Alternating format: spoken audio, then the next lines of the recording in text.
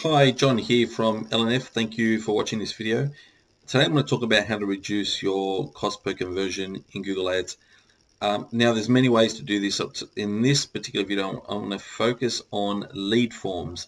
So if you're sending traffic to your website and you've got lead forms to catch to get people's contact details.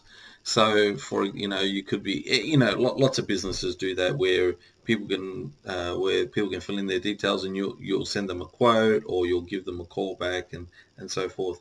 Now we had this client I had a client recently, and you're looking at their stats right here on the screen where it was costing them $82 for the leads that they were getting from Google Ads.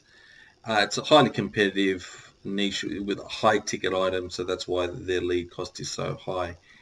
Now, on their lead form, I noticed now previously we've been able to get leads a lot cheaper than $82 per lead, and I remember that they more recently added a field to their lead form. So previously they had 4 fields, like they had like the name, email, phone number, and maybe locate, like postcode, something like that. Those 4 fields, and then they added another one which was how did you find out about us? So they wanted to know if someone found out about them through was it through Google, was it through a referral, was it through social media, however it might have been.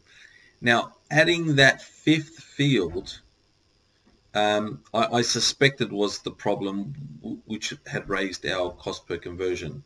So what we did was we took away that 5th field, and then 1 week later, just immediately, it went down from $82 per lead to around 69, so $13. That might not seem a lot. That was a 16% drop. For them, they generate around 400 leads per month from Google Ads. So for them, that was a saving of $5,200 per month. So what do we take away from this? Well, I think it doesn't matter what industry you're in. If you're collecting leads via your website through people filling in a form, always make sure that you're only asking for the absolute minimum that you need from the person. Don't create extra fields, especially for your benefit. Think about them and what their needs are, and the minimum of what you need. So if you've got an email newsletter, for example, just ask for the email address. I wouldn't even ask for their name. But it's a good rule of thumb. The more difficult you make, or the more fields you give, the less likely they are to complete the action. So I hope this has helped you.